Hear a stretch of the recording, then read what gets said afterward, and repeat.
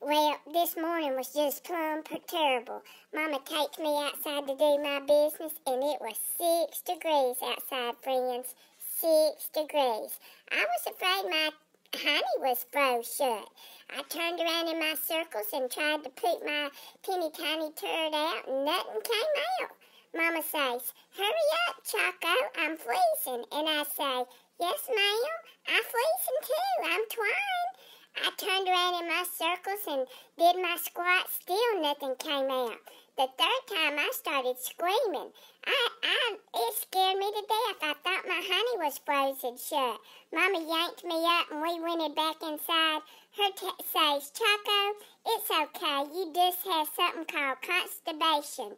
Her gave me some constipation medicationals. Then I did have a little teeny tiny turd later, so I'm feeling right fine now. Thank you. Y'all don't have to worry.